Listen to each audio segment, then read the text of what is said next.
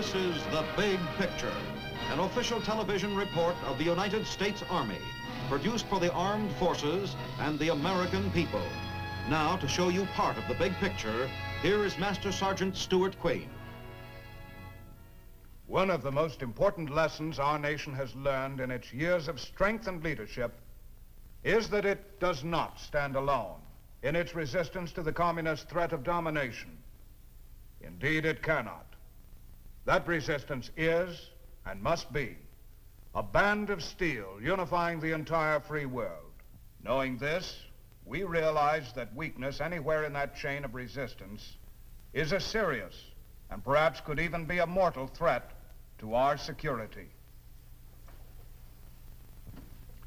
It is for this reason that part of our defense effort goes into shoring up the military strength of those free nations which need and request our help.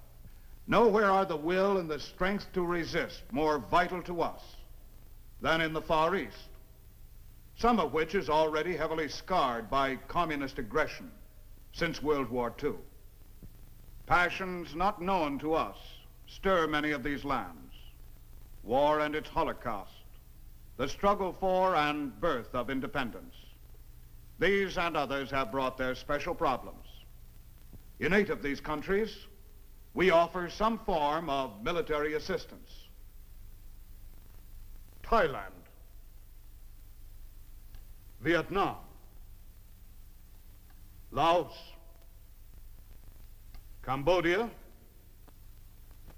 the Philippines, Taiwan, or as it is known to many of us, Formosa, Korea, and Japan. Our big picture camera, under the supervision of Captain Gaetano Feliz, has traveled to this part of the world, recording for you the story of these colorful and exotic countries, and how they, and we, have been strengthened by the work of our military assistance advisory groups stationed there. Today, we are going to bring you that story. The first country we shall visit will be Thailand.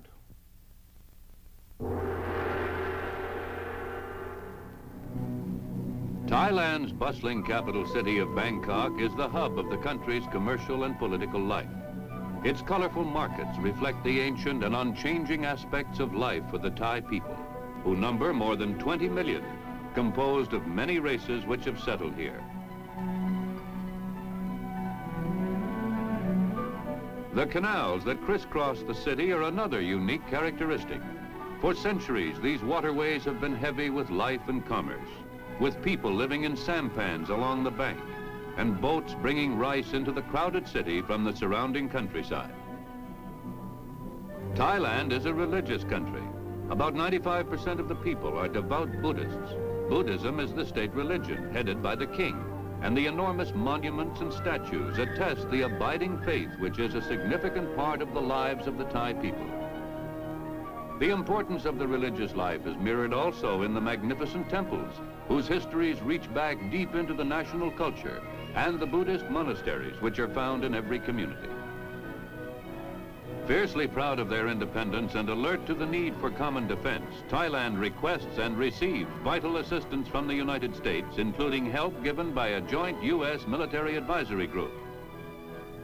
This assistance, designed to bolster Thailand's military establishment so it will have the strength to resist aggression, has different forms. It includes the advisory work of American military personnel who help the nation in its program of defense planning. It includes also the actual supply by our country of material and equipment essential to Thailand's military strength and defense capability. Military advisors from each of America's armed forces are on duty in Thailand to assist the country in the training of its military force and in the use of new equipment which the country has had no experience in using. Thailand responds with energy and dedication to this program of developing its fighting muscle. As a result, the proud and independent nation is slowly but unmistakably developing the look of formidable force, one with the strength to give meaning to its determination. And of that determination, there is no doubt. Pride in its history of independence and the will to continue it vibrate clearly in Thailand's national life. It is an active member, indeed the only one of its immediate neighbors to belong to the Southeast Asia Treaty Organization, an answer in terms of mutual protection pledges to the menace of international communism. Thus, a major leading role among the free nations of Southeast Asia is assumed today by Thailand, whose very name means land of the free.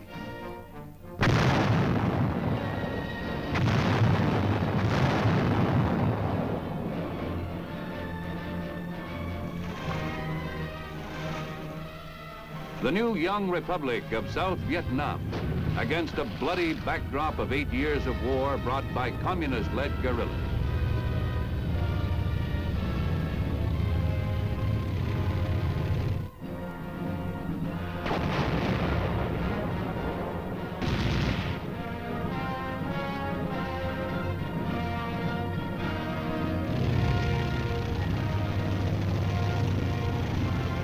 A bitter and prolonged conflict that left the nation of Vietnam divided into free and communist zones.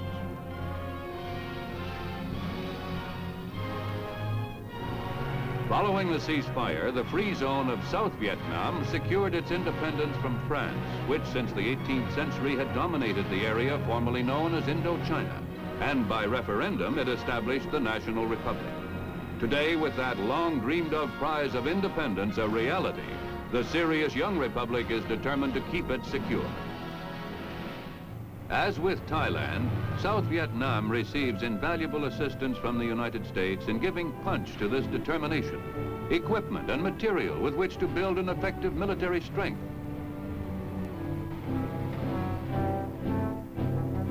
And expert advice in the know-how of operating the tools and equipment of modern war.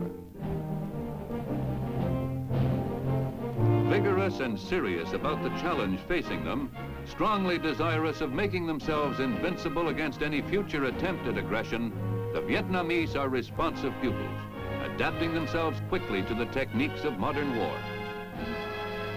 The people of Vietnam live with a culture that is both rooted deep in Oriental tradition and rich as well with the influence of the West. The streets of their large cities are much like the boulevards of Paris. But the marketplace is that found in every country in Asia. Living in fertile soil, which gives them a heavy surplus of rice for export, the Vietnamese are today, as they have been for centuries, industrious tillers of their land and proficient in the ancient and lovely skills of their heritage.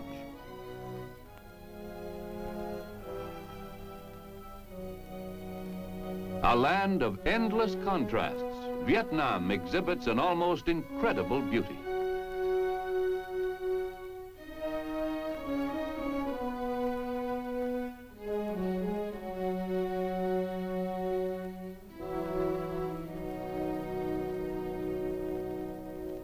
Rich in tradition, it keeps alive an ancient legend that the dragon of Vietnam will always arise to throw off oppression. Forward-looking and realistic, South Vietnam today, with the help of American aid, is giving the dragon of its honored legend the teeth he needs to keep the young republic strong and free. Another newly independent nation receiving American aid and acting as host to a U.S. military assistance and advisory group lies to the west of South Vietnam. It is the Kingdom of Cambodia, also formerly a part of what was Indochina. Here, as elsewhere in Southeast Asia, American aid has the same purpose: to give the country the strength it needs to withstand aggression. But this aid is extended and received in a somewhat different environment than that of Thailand or Vietnam. Unlike the Thais, the Cambodians are not members of the Southeast Asia Treaty Organization. They are not, like the South Vietnamese, markedly pro-Western. They maintain a rigidly neutral policy, aligning themselves with neither West nor East in the dominant struggle of these times.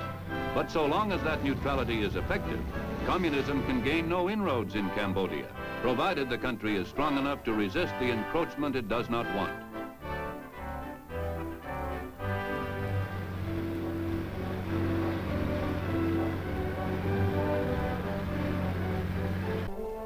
And American aid, such as that given by our Military Assistance and Advisory Group in Cambodia, is designed precisely to provide this strength.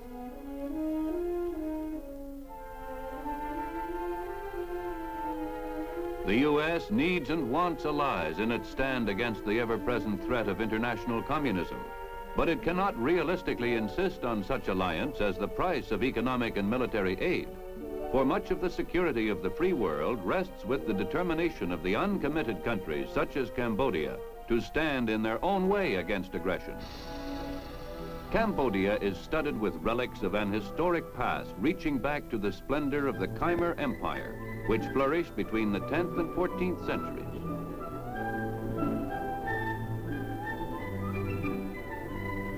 The colorful customs of long ago live on, such as the Retreat of the Waters ceremony. Each river village sends a boat to compete in races on this festive occasion, which comes after the wet season each year when the king commands the waters of the river to reverse and flow once more to the sea. The river at night comes alive with the lavish signs of the country's most spectacular national celebration.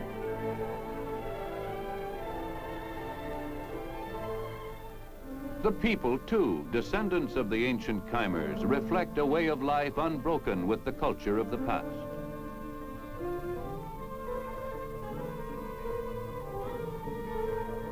In many ways, life does not change much in the ancient land of Cambodia.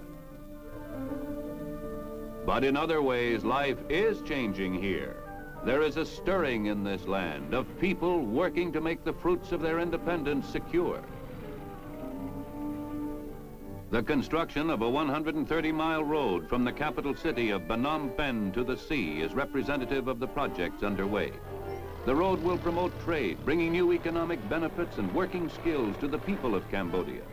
To the Cambodians, it is a project of great importance to their hope of standing as a strong and free nation, and it is being accomplished with the help of American aid.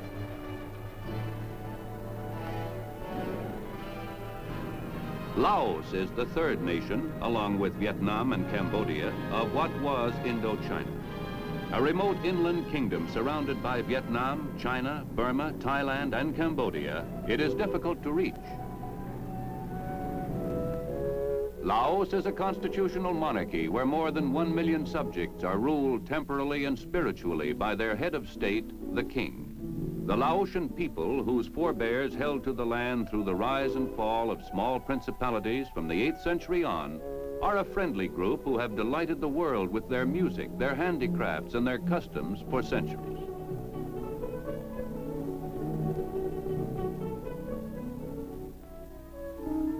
The independence that came to them along with their neighbors earlier in this decade sits well with the Laotians, even though life here too goes on very much as it has for hundreds of years.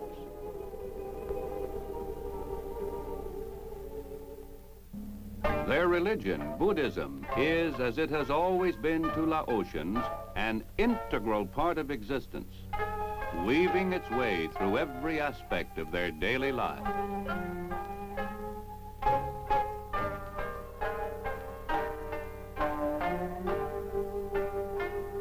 The Buddhist monasteries are centers of learning where every male citizen traditionally spends some time during his life. The devout faithful support these monasteries with their gifts. Buddhism is a gentle and peaceable religion which forbids its followers to harm any living creature and promises them an end to suffering in the nirvana after a series of successive lives and rebirths. Buddhahood, the state of enlightenment, is theoretically possible for any devout male Buddhist to attain. But Laos is not living in the past any more than its neighbors around it are. The land is marked with signs of new development, new construction. Its remoteness from the world is being steadily eliminated with the improvement of its primitive highways, impassable in the monsoon season, and American aid is making much of this vital work possible. American aid to Laos is restricted by the terms of the Geneva ceasefire agreement, which brought an end to the spreading war in Vietnam.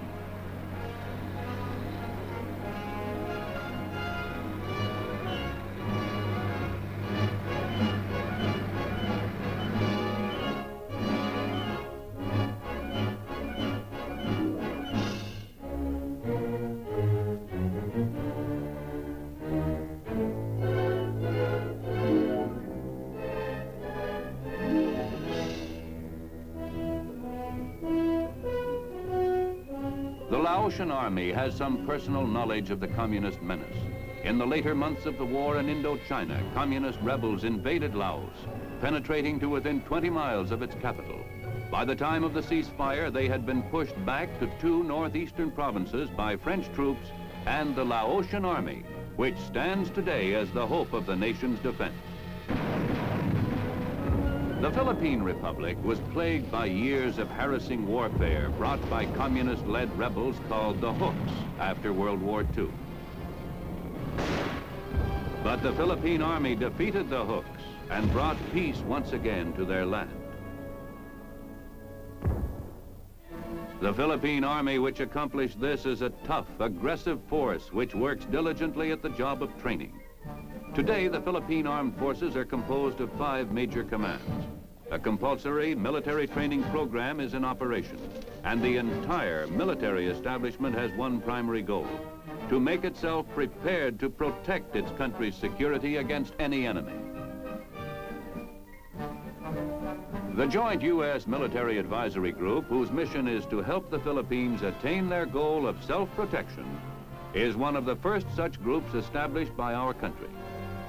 Inasmuch as the United States has been deeply involved in the reorganization of the Philippine Army and other armed forces, help in working out the military equipment and supplies needed has been and continues to be of great importance.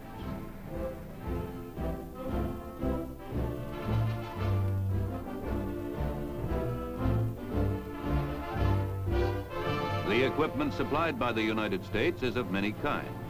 Arms, to the Philippines as to all countries receiving military aid, are supplied as part of the Mutual Defense Assistance Program. Assistance in troop training, technical and combat training alike, also continues to be an important part of our help. Training of Filipino troops is not a new experience for the U.S. Army. It organized the Philippine Scouts in 1901, shortly after the United States took over the Philippines as its possession. The Army used the Philippine Scouts as part of its own force in several small engagements, and then in World War II against the Japanese invaders of the islands. The American Army has always maintained a deep respect for the Philippine soldier, his quickness to learn, his adaptability, and his performance on the field of battle.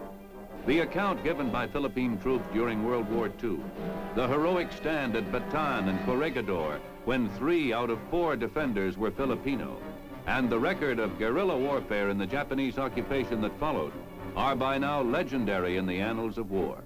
Philippine troops fought bravely with the United Nations forces in Korea. The Philippine Republic's passionate defense of the cause of freedom is not dim today. Aside from Thailand, it is the only nation in the Far East receiving help through a U.S. military advisory group which belongs to the Southeast Asia Treaty Organization.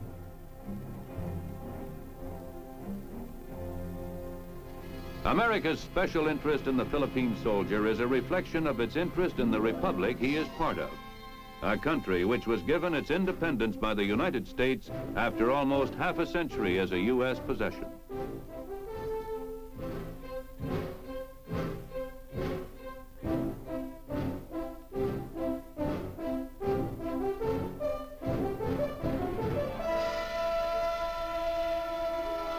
Today, the Philippine Republic's democratic government is one of the strongest links in the community of free nations. And its people, joined with the United States in a common interest built out of years of friendship and mutually shared ideals, are among our staunchest allies in the stand against the common danger.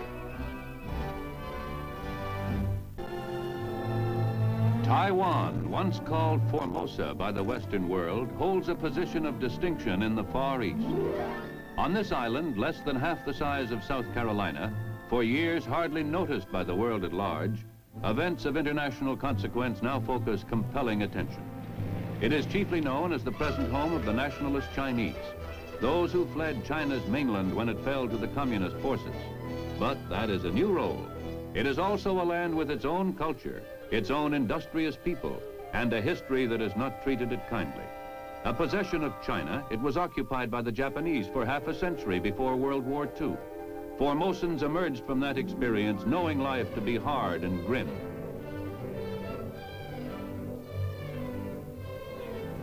Today, the future of Formosa is one of the world's great question marks. Invasion by the Red Chinese, who have never ceased voicing their warlike intentions, remains a constant possibility. America's military assistance and advisory group stationed here has a never-ending task of helping the Chinese nationalist and Formosan forces train to defend themselves against such an attack.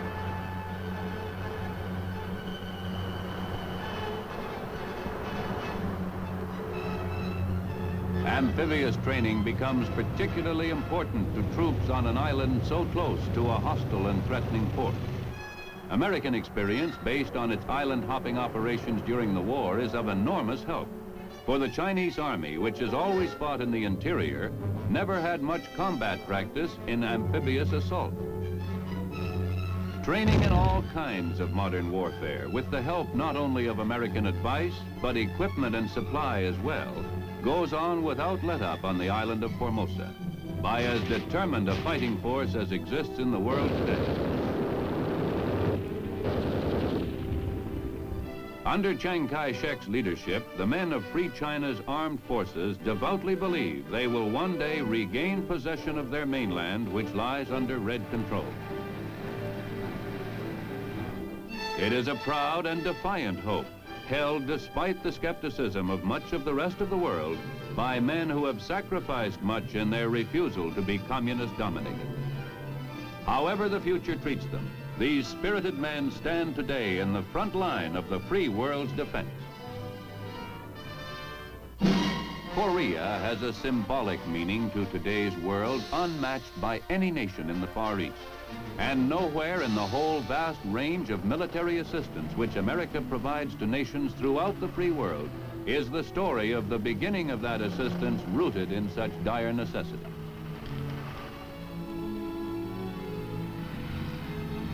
The Korean Military Advisory Group, predecessor of today's MAAG, had an urgent mission to train South Korean soldiers into an effective defense against the communist invaders, bringing destitution and widespread destruction to their land.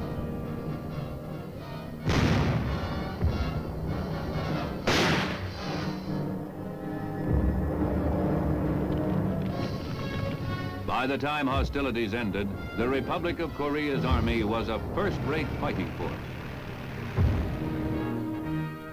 Today, the Military Assistance and Advisory Group in Korea continues the program of aiding in the training of the South Korean Army, teaching them the most modern methods of war and the best use of the arms they get from the United States. This training shows dramatic effect. Rebuilt after suffering more than 1 million casualties in the war, the South Korean Army today, as it guards the uneasy border which divides its nation, is efficient and strong, the 4th largest standing army in the world.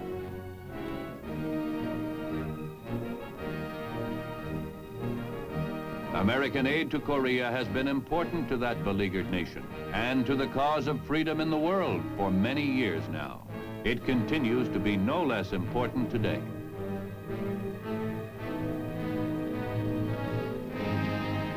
In their amazing progress toward recovery from a devastation in war unequaled since the time of Carthage, the Korean people show a spirit quite in keeping with that manifested by their army. Their courageous dedication to the hard tasks of reconstruction in a divided land is a testimonial to what they have already proved in hardship and suffering. They stand firm against communist designs. Japan has a special distinction among the nations under study in this report. It is the only one which the United States once entered as an occupation force. Today, so swift have been the events of the post-war world that only a fast-fading national memory can recall the victorious march of American troops through the streets of Tokyo after Japan's capitulation in World War II. The defeated nation lay in ruins then, buried under the ugly ashes of a war begun in a vain belief in invincibility and ending in destruction.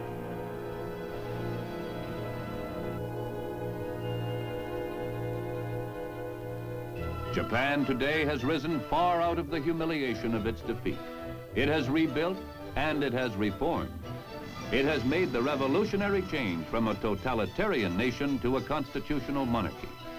The major share of the credit for this, of course, goes to the industrious Japanese people themselves.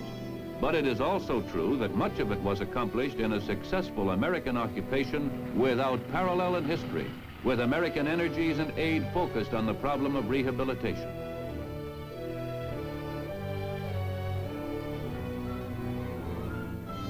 America's Military Assistance and Advisory Group represents today's version of the aid necessary to Japan and the totally changed attitude of the free world toward Japan itself. Once it was believed that Japan should remain a demilitarized state, but it has so conclusively proved its right to take its place among the free nations of the earth that a good part of American aid today is directed to an effort to help Japan build an effective defense force capable of protecting itself against aggression. American troops are not in Japan today as an occupation force. The peace treaty ending the spectacularly amicable occupation is now several years old. But American troops are there as advisors, helping the troops of the new Japan adapt to the techniques of modern war, in a continuation of the solid and durable friendship uniting Japan and the United States.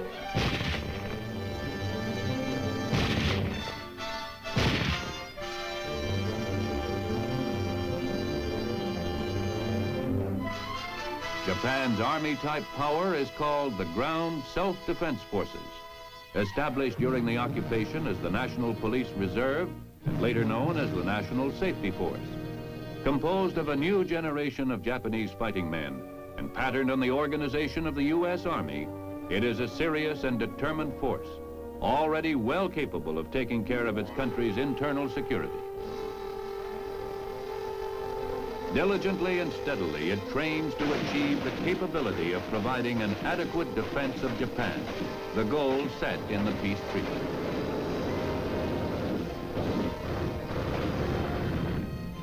The new Japan, which faces its future proudly and with confidence, is rewarding evidence of what American aid can accomplish. For this once bitter enemy of freedom is today one of the most valuable components in the entire world of free men. Our military aid to the nations of the Far East is one of the most effective defenses the free world has against communist aggression in that most vital area. Now this is Sergeant Stuart Queen, your host for The Big Picture. The Big Picture is an official television report for the armed forces and the American people. Produced by the Army Pictorial Center. Presented by the United States Army in cooperation with this station. Certain strategic bridges over the great rivers of the area before those bridges could be destroyed by the retreating Germans.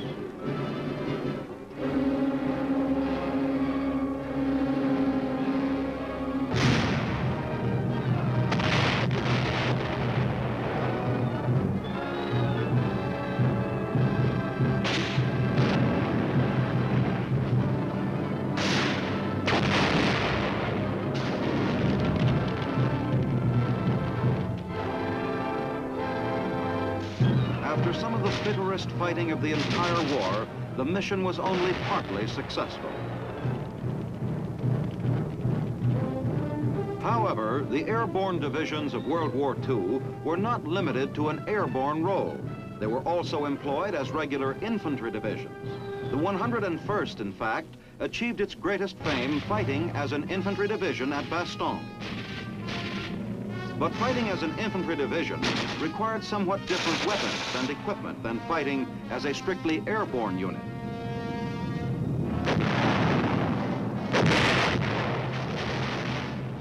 And this equipment had to be left behind whenever the division took to the air. Still, this concept of the airborne, with one foot in the air and the other on the ground, persisted until a very few years ago, until the advent of tactical atomic weapons.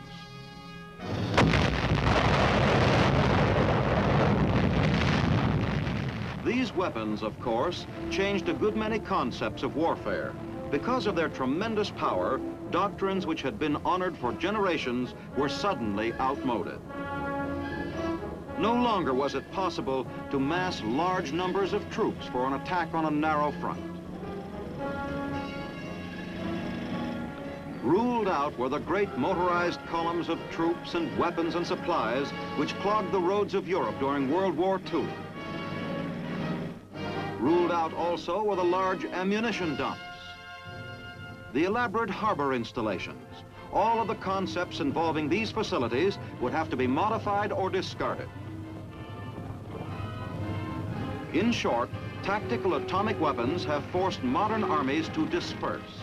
Battles henceforth will have to be fought by relatively small units having great mobility and firepower.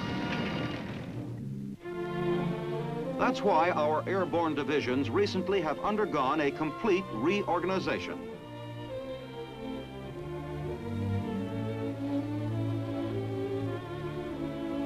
The old airborne division, which had about 17,200 men, was referred to as a triangular division.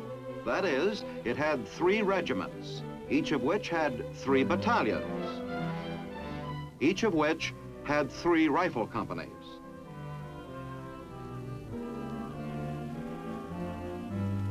The new division, which has only 11,500 men, is what we call a pentomic division. Instead of 3 regiments, it has 5 battle groups, each having 5 rifle companies, but no battalions. Each battle group is a self-contained unit with its own signal troops, engineers, and artillery. This means it is capable of operating entirely on its own whenever the occasion requires it. In other words, the new airborne division is designed to provide the greatest possible flexibility on an atomic battlefield. It is also designed to produce the greatest possible firepower. Even with 1/3 fewer men, the new division has much more firepower than the old. More firepower, in fact, than any division in the whole history of warfare.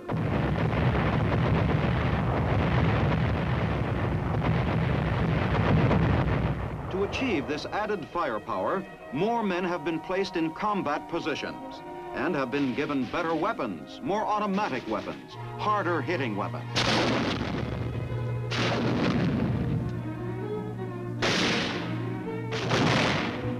And for a Sunday punch, there is the Little John, which is capable of delivering an atomic warhead to any spot in the local combat zone.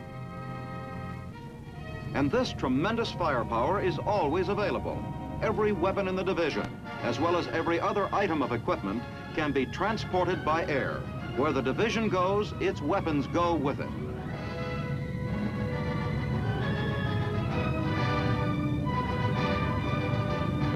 To make this increased air mobility possible, the Air Force has developed several new cargo planes.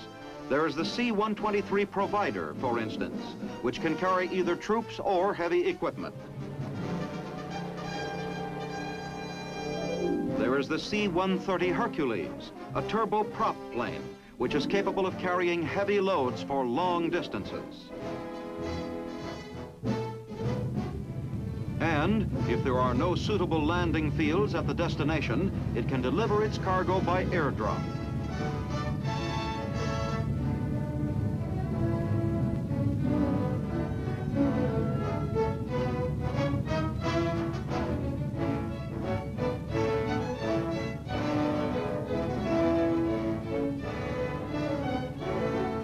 Nor has mobility on the ground been neglected. While the large cargo trucks have been discarded, more of the smaller trucks and jeeps have been included. And a new and ingenious little vehicle has been added, the mechanical mule, which can make itself useful in 100 different ways. All weapons in the division can be moved rapidly, wherever they are needed. And if the ground is too rough for them to be moved overland, they can be moved by air. In short, the new airborne has the firepower to overwhelm the enemy and the mobility to use its firepower to the best possible advantage. And in the roles which have been marked out for it, the airborne will need all of the mobility and firepower it can muster.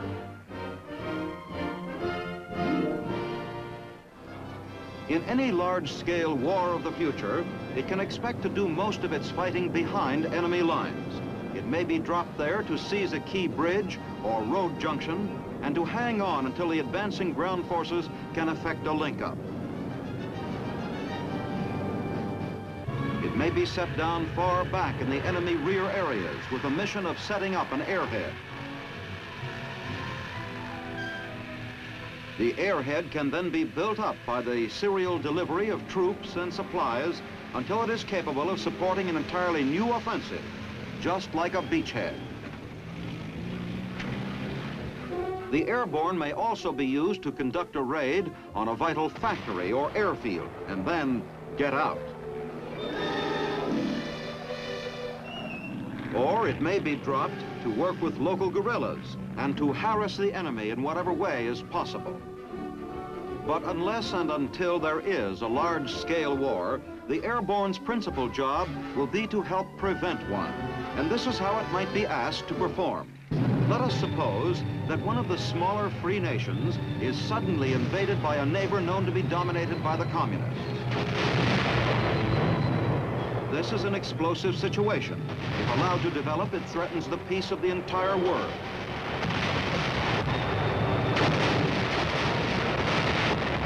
The news is flashed around the globe, to Paris, to London, to Washington.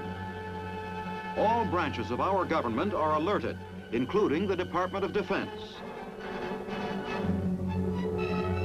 After a conference at the very highest level and consultation with the United Nations, it is decided that immediate action must be taken. The brush fire must be snuffed out quickly before it has a chance to spread. The airborne is selected to serve as the fire brigade. At Fort Bragg, North Carolina, the 18th Airborne Corps receives an urgent message from the Department of the Army. 2 battle groups are ordered to prepare for immediate departure to the trouble zone. Key personnel must be alerted.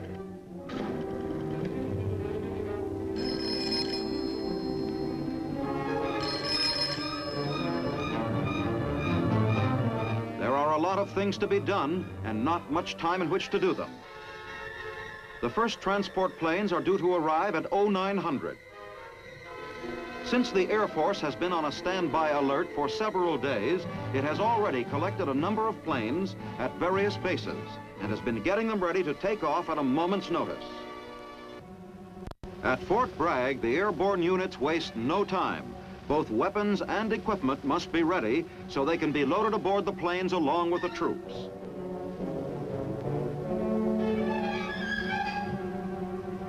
Soldiers living off-post use every available means of transportation to reach their units.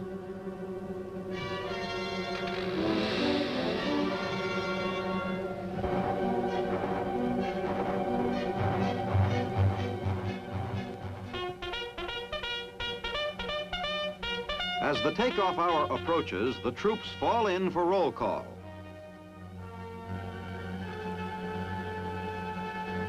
As soon as the roll has been called, the various units start for the airport.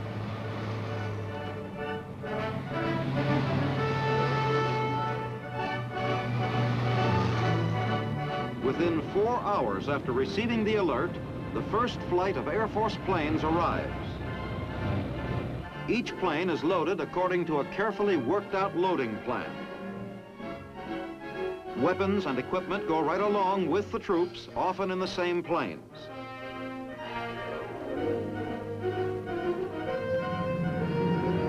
As soon as they are loaded, they take off. The fire brigade is on the way. Meanwhile, in the country which has been attacked, American officers are conferring with the local authorities. They must first learn the exact military situation. Then they must work out a plan of action.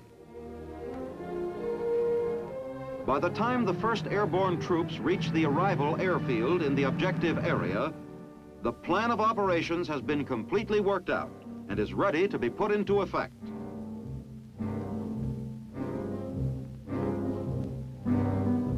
The leading elements prepare immediately to make a parachute drop into the combat zone. They are loaded aboard planes which have been flown in from nearby bases, especially for this purpose.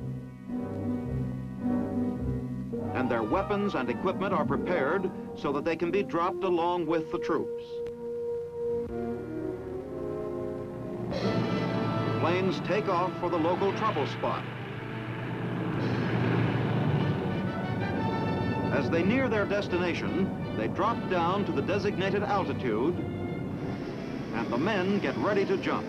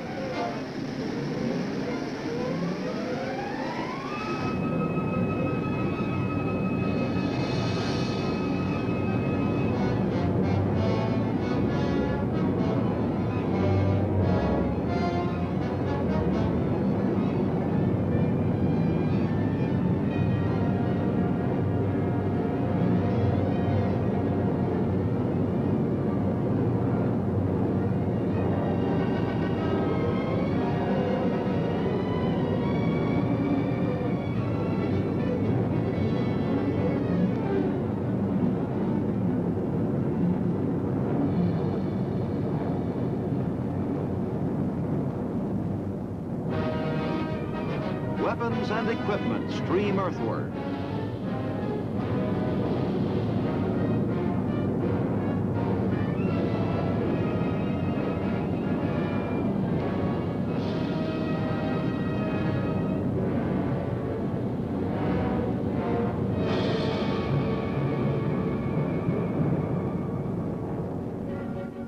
Once on the ground, the paratroopers promptly roll up the stick.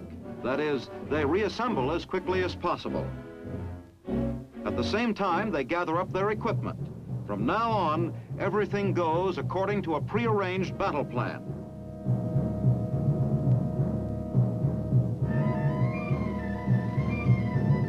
Each unit has been assigned a specific mission.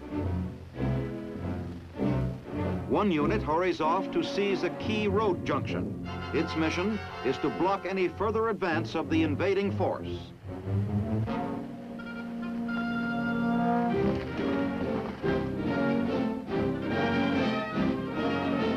Other units have been assigned to prepare landing strips, which will accommodate the planes bringing in the main body of troops. With the small graders and bulldozers, which were dropped with them, the airborne engineers begin carving out narrow runways.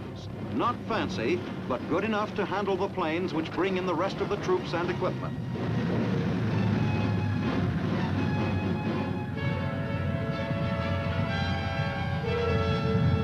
At the strategic road junction, the invading force has been stopped temporarily. More troops and more equipment are fed into the battle.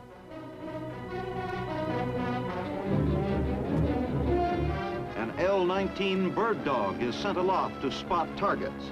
The information is relayed, and the artillery immediately takes these new targets under fire.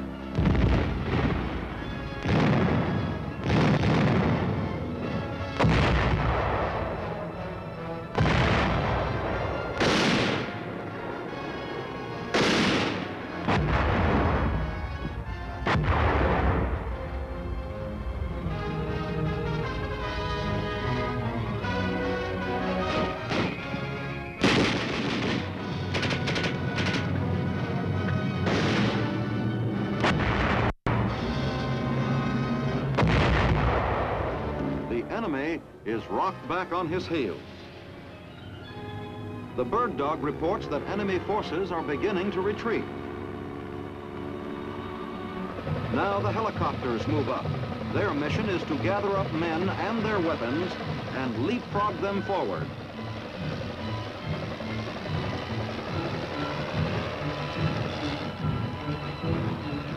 With the helicopters, the troops can be set down behind the retreating enemy.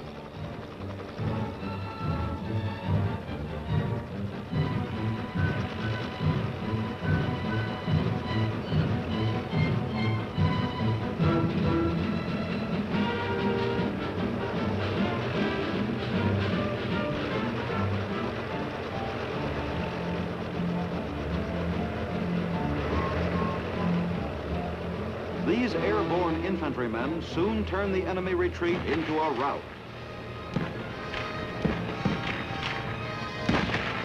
The invader's army is scattered. Great quantities of his weapons and equipment are destroyed. He ceases to be an effective fighting force. The battle sputters out. The war is over. A brush fire which was burning so briskly only a few hours ago has been snuffed out. What is even more important, it has been snuffed out quickly before it has had a chance to spread, before it has had a chance to menace the peace of the entire world. The fire brigade has done its job.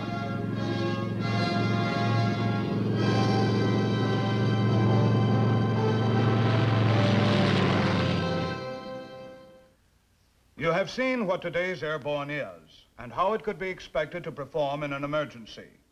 However, since any potential aggressor is well aware of its firefighting capability, the chances of such an emergency arising are greatly reduced. In other words, our airborne has a strong deterrent effect, and that suits everybody fine. The airborne has no desire to race halfway around the world to put out a fire. But if one should break out, it's nice to know that the airborne is ready, willing, and able to take care of it. Now, this is Sergeant Stuart Queen, your host for The Big Picture. The Big Picture is an official television report for the armed forces and the American people. Produced by the Army Pictorial Center. Presented by the United States Army in cooperation with this station.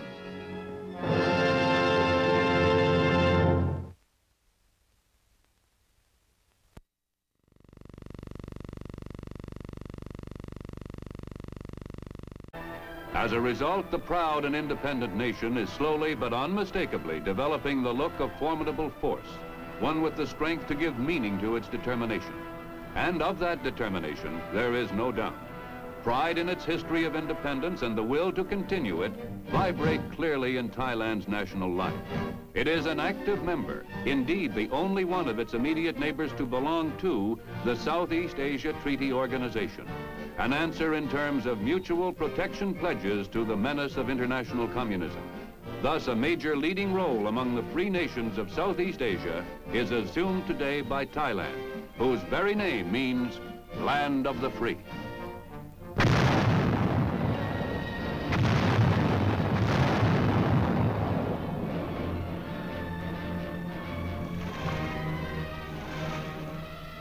The new young republic of South Vietnam, against a bloody backdrop of 8 years of war brought by communist-led guerrillas.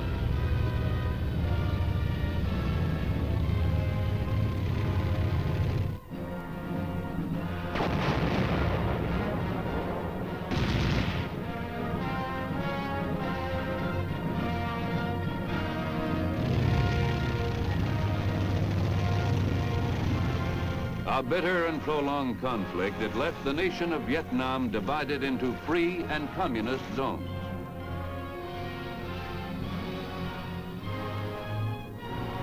Following the ceasefire, the free zone of South Vietnam secured its independence from France, which since the 18th century had dominated the area formerly known as Indochina, and by referendum it established the National Republic. Today, with that long dreamed of prize of independence a reality, the serious young republic is determined to keep it secure. As with Thailand, South Vietnam receives invaluable assistance from the United States in giving punch to this determination, equipment and material with which to build an effective military strength. And expert advice in the know-how of operating the tools and equipment of modern war. Vigorous and serious about the challenge facing them, strongly desirous of making themselves invincible against any future attempt at aggression, the Vietnamese are responsive pupils, adapting themselves quickly to the techniques of modern war. The people of Vietnam live with a culture that is both rooted deep in Oriental tradition and rich as well with the influence of the West. The streets of their large cities are much like the boulevards of Paris. But the marketplace is that found in every country in Asia. Living in fertile soil, which gives them a heavy surplus of rice for export, the Vietnamese are today, as they have been for centuries, industrious tillers of their land, and proficient in the ancient and lovely skills of living in sampans along the bank, and boats bringing rice into the crowded city from the surrounding countryside. Thailand is a religious country. About 95% of the people are devout Buddhists. Buddhism is the state religion, headed by the king, and the enormous monuments and statues attest the abiding faith which is a significant part of the lives of the Thai people. The importance of the religious life is mirrored also in the magnificent temples, whose histories reach back deep into the national culture, and the Buddhist monasteries, which are found in every community. Fiercely proud of their independence and alert to the need for common defense, Thailand requests and receives vital assistance from the United States, including help given by a joint U.S. military advisory group. This assistance, designed to bolster Thailand's military establishment so it will have the strength to resist aggression, has different forms. It includes the advisory work of American military personnel who help the nation in its program of defense planning. It includes also the actual supply by our country of material and equipment essential to Thailand's military strength and defense capability. Military advisors from each of America's armed forces are on duty in Thailand to assist the country in the training of its military force and in the use of new equipment which the country has had no experience in using.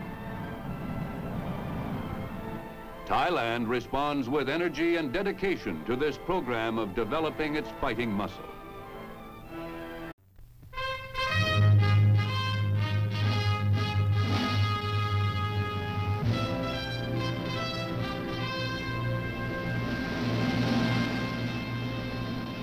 This is The Big Picture, an official television report of the United States Army, produced for the armed forces and the American people.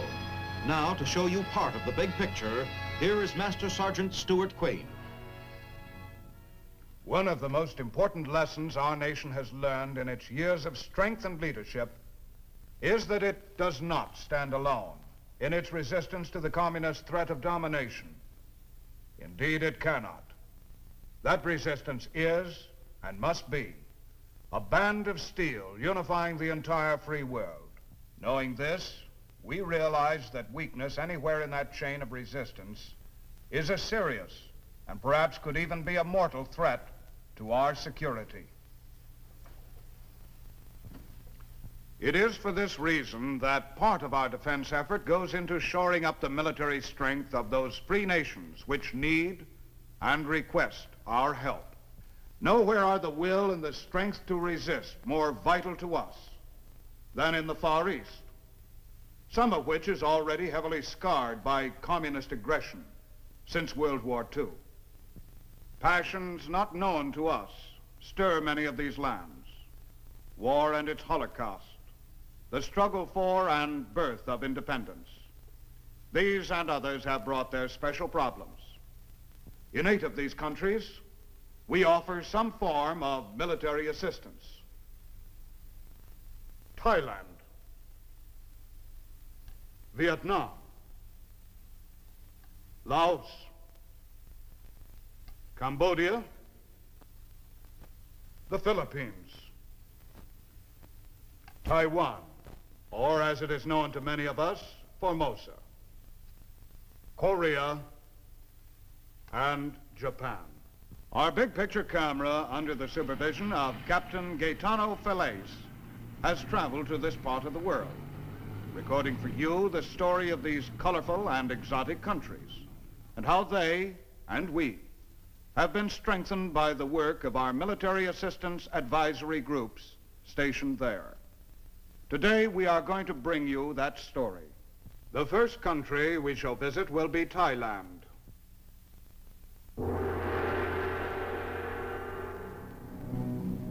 Thailand's bustling capital city of Bangkok is the hub of the country's commercial and political life. Its colorful markets reflect the ancient and unchanging aspects of life for the Thai people, who number more than 20 million, composed of many races which have settled here. The canals that crisscross the city are another unique characteristic. For centuries, these waterways have been heavy with life and commerce, with people living